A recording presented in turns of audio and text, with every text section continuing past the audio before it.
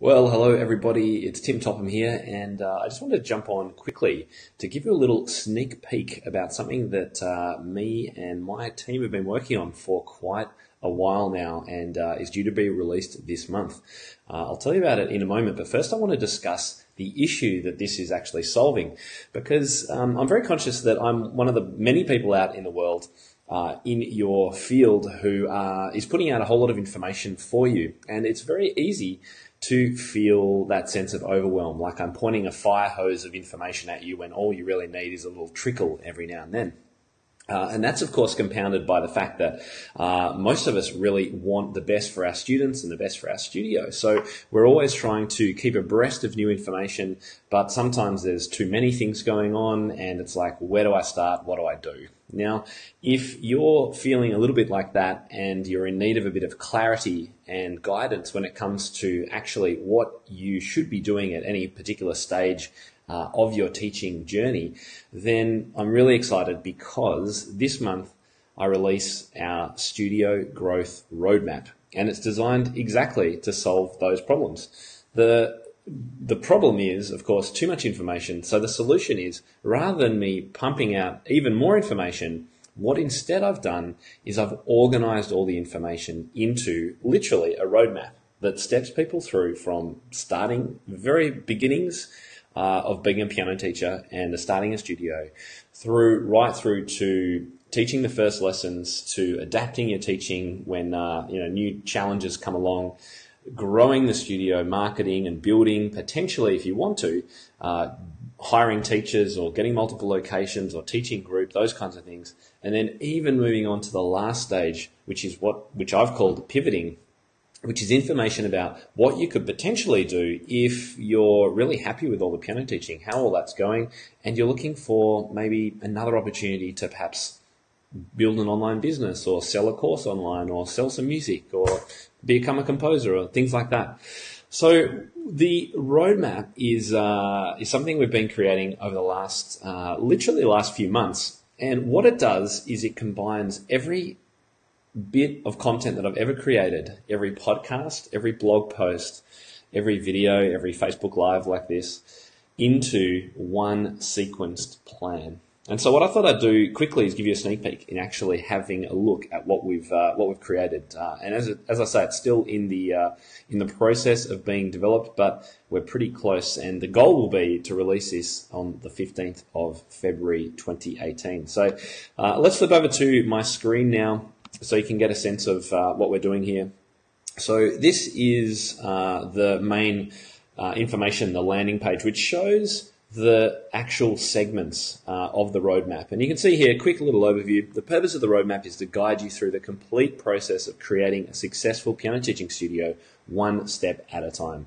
And no matter which stage of the journey you're at, you can follow the steps to plan, build, adapt, grow, whatever, depending on where you're at and, of course, your goals. Because not everyone wants a massive studio with hundreds of students and staff to manage and things.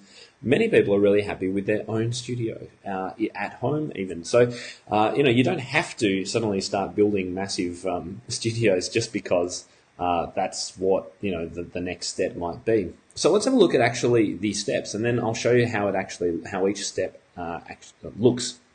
So the first step is the planning stage. It's all about setting the direction of your studio by exploring three vital things: philosophy, your mission, and your vision, and trying to get all of those things right and aligned with our goals. This is really, really important to start with. Now, of course, this stage is really useful even if you've been teaching for ages, but you've never really thought about some of those initial teaching goals and what you're actually trying to achieve for students. So this stage is really handy for a number of people at various levels of their teaching.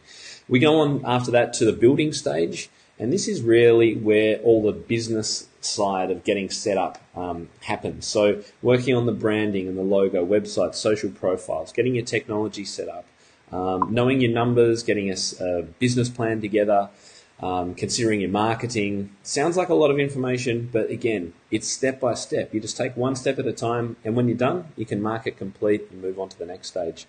Then we've got what I call the teaching stage, and this is now that you've got everything set up, it's time to start putting everything into action and start teaching your first lesson. So the teaching stage is all about the pedagogy. It's the most exciting time for new teachers. What will you teach? How will your students enjoy it? How are you going to connect with them? These are the kinds of questions we get into. Also, we're talking about whether you would like to, develop your curriculum and plan your lessons, or are you going to go off the cuff? Like, how are you going to do things? This is in the teaching stage, and that's what all of that's about. The adapting stage is the next one. So when you've got a studio that's running relatively effectively, you've got a number of students, you may realise after a while that your teaching isn't cutting it, or it just needs a bit of tweaking here and there, or maybe even a complete overhaul. So that's what the adapting stage is about. And this is where you would start if you're pretty confident in your teaching, but maybe you want to get a little bit more creative or do a bit more pop, or you've had a few students that have kind of been wavering and then maybe quit because you haven't been able to connect with them so well. So this is about adapting. Maybe it's about having some special needs students, or suddenly teaching some adults or some preschoolers that you wouldn't normally teach. So the adapting stage is about adapting your teaching to suit whatever is coming up for you. And as I say here on the screen, it's not ever necessarily going to be complete. You're going to come in and out of the adapting stage as you go. The fifth stage is called the growing stage. So once your studio is up and running, it's time to focus on growing your student numbers, retaining students effectively, and ensuring the day-to-day management of your studio runs smoothly, and maybe even without your help. So in this stage, we talk about ways that you can automate things, ways using technology and software to both market your studio and also help run the studio. We'll talk about hiring teachers and getting rental spaces and even expanding to multiple locations. Again, not what everyone wants to do, but for those who do, this is going to be such a great help. And the final stage I've called pivoting, and this is for teachers who they've got the studio of their dreams, students are happy, parents are happy, things are ticking over, and you're thinking, well, what's next? What could I do now? And we've got a number of members who are at this stage in their teaching, and I've been doing a little bit of consulting one-on-one with some of them in order to work out what could they do next. So this is an incredibly exciting stage. This final stage is actually still under development. We're still adding information to it. But let me show you what happens at the start of the roadmap, because one of the hardest things will be working out where you should begin, of course. So I've got a solution for that, and we've got a quiz for you. So we've got a quiz that takes you through 8 questions. Questions like, how many students do you teach? How big do you want to get? How creative is your teaching? How's your business looking? There's a number of questions like that, which eventually will drop you into one of the stages of the roadmap. This is really, really cool. I'm very, very excited about this, because it just takes that hassle away from people having to think, oh, I don't know which stage I'm at. Now, of course, the quiz will give you a suggestion of where you might want to start, but you don't have to begin there either. You can just jump into whatever stage you want. So let me give you a look at the planning stage here right now. And I can see, Maggie, you've got a bit of a comment there. It was about, I'm a veteran teacher, studio owner, but I love to have new ideas thrown out there. Yeah, look, I'm not going to stop throwing new ideas out there. I can't really help myself. But I'm very conscious of trying to organise it. So the great thing is that every new bit of information that I put out there will end up being added to the roadmap. So it's only going to grow over time. So if you have a look here, this is the overview of the planning stage. And you can see there's 2 bits of information on the right-hand side. We've got the course project. This is the progress you're making through the roadmap. And also over here, the course navigation. So you can see here are the the lessons or modules within the planning stage. There's, 12 or something like that. And you can also see those down here. So if we just click on the first one here, this is the start with why. It's one of the most important questions to begin with. So you can scroll down here. You'll see about brainstorming, my suggestion, step 2, think about your 3 pillars of teaching. And then I've already done this topic and I've been testing it out. When you are first doing this, you'll see a button down here that says Mark Complete. And you just click that and it will take you on to the next one and it'll check that one off for you. So if I head to the building stage, for example, just using the right-hand navigation, you can see down here that one of these is yet to be checked off. So if I go to that one, I think we'll find that this is one that we're still working on. Oh, we've got some information about My Music staff there. And here you go, you can see the My Mark Complete button. So if I click that one, I'm going to be taken straight across to the next one, and that one's going to be now, as you can see, checked off, which is really, really cool. So this is how we've organised it. I think it's going to be an absolute game changer for lots of teachers who are looking for help in these areas. Let me just show you quickly the growing stage, because I know a lot of teachers are definitely at this stage.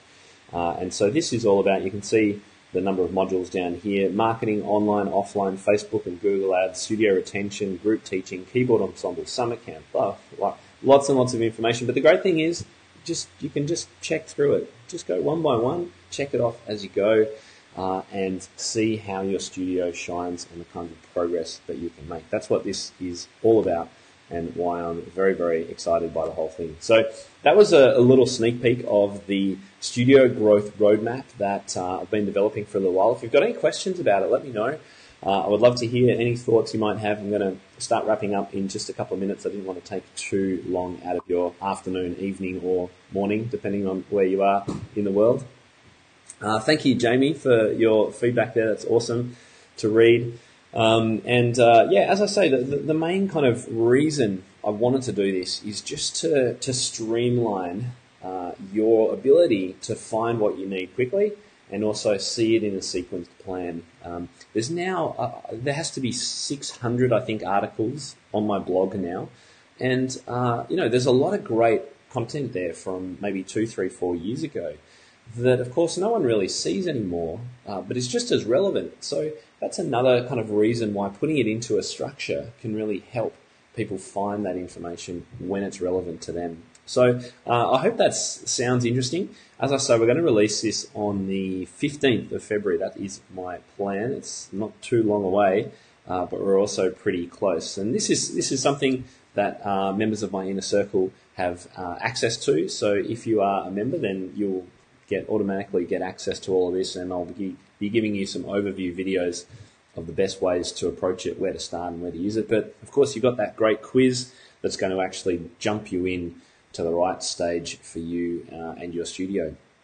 And keep in mind too, as I said at the beginning, it doesn't matter where you're at now or how big or not big you want to get in the future. We don't all necessarily want to have the hassle of hundreds of kids and multiple staff members and teams and hiring space and all that kind of stuff. Some people do, and that's fantastic. So this will help them there.